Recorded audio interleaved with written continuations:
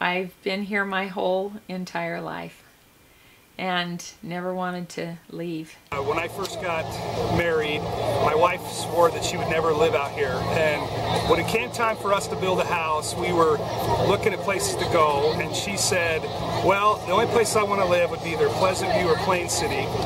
And I said, really? I thought you never wanted to live there. But after she'd come out to the 4th of July here, she said she felt the sense of community was so strong, and she loved the people that she was around, so she decided this is where she wanted to make her home. I love Plain City. I love that my great-grandparents were settling here. You drive by and you wave. It didn't matter if you knew them or not. You waved to them. And I think there's, I think young people somewhat still do that. I've noticed some elementary kids, you'll drive by them and they'll wave, you know, and they don't know you, just to be friendly. And it's something that has always stood out in my mind as people in Plain City were friendly like that. Sometimes you'd be driving down the road and this is how you waved. Sometimes they do this. And that was your wave. Oh, I love Plain City.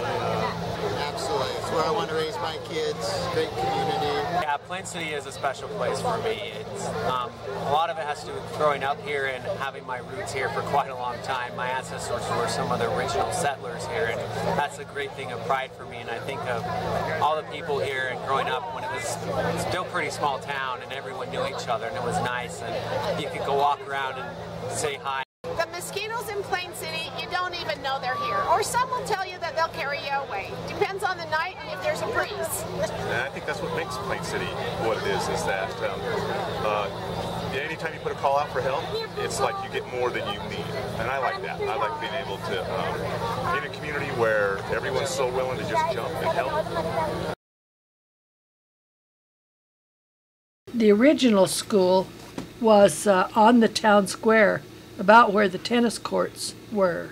Actually, the old Plain City School was about 3 or 4 different buildings, add-ons.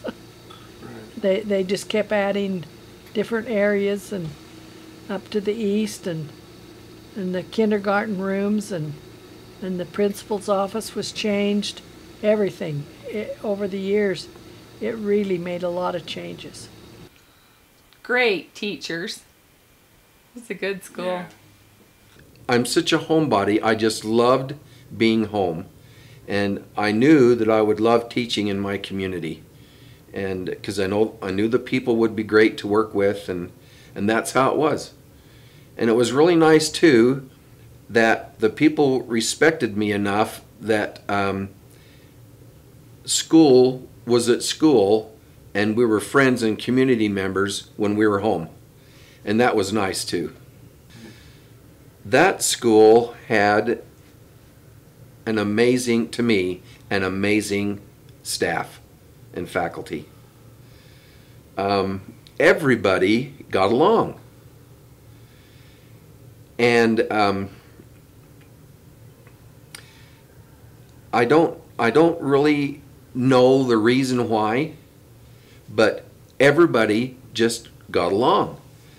And I think that really added to the stability and the comfort zone type thing at the school.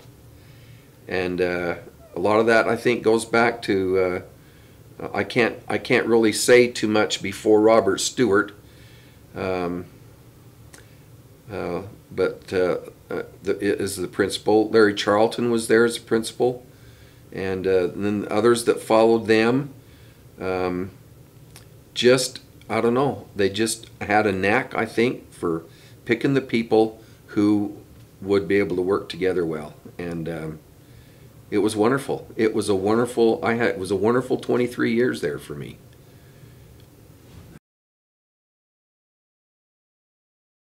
Quite a few people from Plain City that had played professional ball.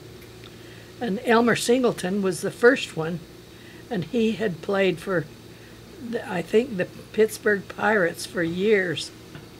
But the sports was the big thing. I mean, everybody on Saturday afternoon, there was always a ball game up here on the park, and right exactly where the diamond and things are now. And that was a ritual. It was definitely a community activity where everybody assembled together, and that was the thing to do, is to go up and watch the softball games, and the whole community would turn out, and you would have the lines lined with people with chairs and selling dollar hamburgers and fries, and we would just watch the softball games, and that's just some of my favorite memories of Plain City. You battled over water and women in Plain City. And I remember my dad met Ted Christensen one night up on the head gate, and I think they were fighting over whose water turn it was. And they had pretty good fight. They both came away with black eyes and all over water. I do remember that they planted sugar beets. Sugar beets was a real big cash crop out here in Plain City at one time. And peas. And I imagine they have always had alfalfa. We always had red potatoes. We'd sell them to the Weber School District, and then just out of the shed to anybody that wanted to come and get them. Times we'd take them up to Fruit Way, is that what they call it, in Willard, and sell some up there, but mostly to people in Plain City. The word spread by word of mouth, and people came from all over the area. Also, Panunzio's was another big potato farmer that people used to come and get from as well. I'm sure that I had the same feelings that lots of other young people did, especially when you get up around 12, 13, 14. You know, oh, we've got to go farm. I mean, you know, we Brent and I, my brother and I, would get up at 4 a.m. This is before there was daylight savings time, and we'd go out and hoe the tomatoes until around noon, and then we'd come home and Dad would fix us lunch, and we'd lay down out here on the carpet and have a nap. And there was a time when I'm sure that it was a drudgery, but later on I had great enjoyment from doing it. I really think that working on the farm gave me a work ethic that I would not otherwise have had. And I was really grateful that I had the opportunity also to have my two boys work with me on the farm, because I think it taught them a really good work ethic as well. It was great. You could ride horses. My dad taught me how to drive a tractor when I was really young, and I remember driving long before I ever had my license. You know, back when my dad farmed, he probably had one of the largest dairy farms in Weber County. Him and Jimmy, Papa George, and some of the other farmers like Archie and that. My dad milked about 106 head of cattle every day, and he had no boys, and I had asthma, so I got out of that job. But farming was his whole life. I'll never forget, and I must have been like around 9 or 10. So in the probably 62, somewhere around that, 1962, our haystack started on fire, and it started all the barns on fire, started everything. I mean, it burned my dad's buildings right down to the ground, and he was deer hunting. My mom and I had gone down to the barn and to burn some baling twine strings, and I think the little bird picked up one of the burning strings and carried it and dropped it on the haystack. I think that's how it started. But I'll never forget the community support in that. You couldn't drive down North Plain City Road. Every person that lived in Plain City came to help try to put it out and to fight it. And I remember Archie Hunt crawling under those burning barns to get my dad's heifers out and get some of the calves out of their little boxes that they had and stuff. So just, you know, great community support. And that was a cool thing too, when my dad's farm burned down. All the farmers got together and put up his hay and helped him, you know. A lot of people were helping my dad put up his stuff before they even did their own. So you did that back then, and everybody helped each other. Somebody else, I think it was Ted, was either in a really bad accident or got sick, and I remember all the farmers pulled together and put his crops up. So you just did that for each other, regardless if you were at the head gate fighting over water or not.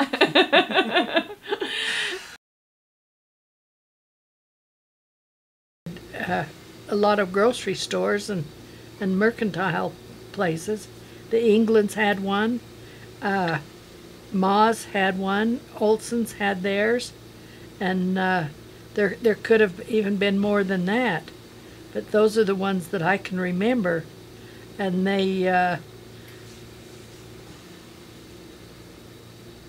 even if you took an egg up to Wilmer Ma, you could get a piece of candy. Or they'd take empty soda water bottles and trade them in for candy. The kids would. And then there was 2 lumber companies. Ma's had one, and Chester, England had his lumber company. I remember going over to not Jack's Garage, but Cliff's. And all the guys were there sitting on the cooler, you know, just talking and laughing and telling jokes. I'd always go over there to get a popsicle. You'd go to Cliff for popsicles, and you'd go to the store for penny candy. So I really believe that's why who I am today, and my core values and who I am as a person and as a father and as a husband is because of Plain City, Utah.